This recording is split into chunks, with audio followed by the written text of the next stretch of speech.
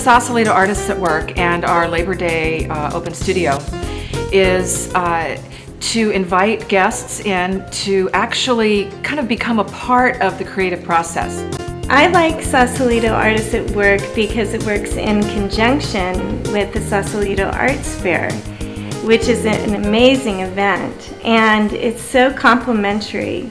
Because here at Sausalito Artists at Work in the building, people can come in and have a total art experience where they can see artists working, see the process, talk to us, have accessible art, and then they can go to the Sausalito Arts Festival, which is more finished products of art. And the two combined make for a great art weekend.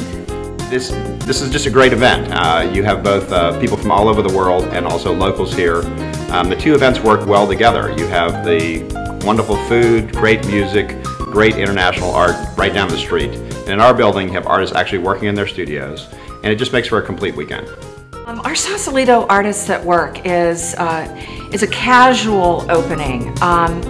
That's to say that instead of coming into a gallery that's all set up perfectly and everything, you actually get to see the artist working in their studio, see the tools they use, connect with the work and the creative process. I think that's really what makes our open studio event different from most open studio events. It's a great event. The nice thing about it is, in addition to being very close to the other festival, our event is free. Our building has plenty of parking around it, so it's easy to get in, where the building is a multi-story building, but it is accessible, handicapped accessible, and also we'll have a great variety of artists for people to see. So there's every medium and every type of art.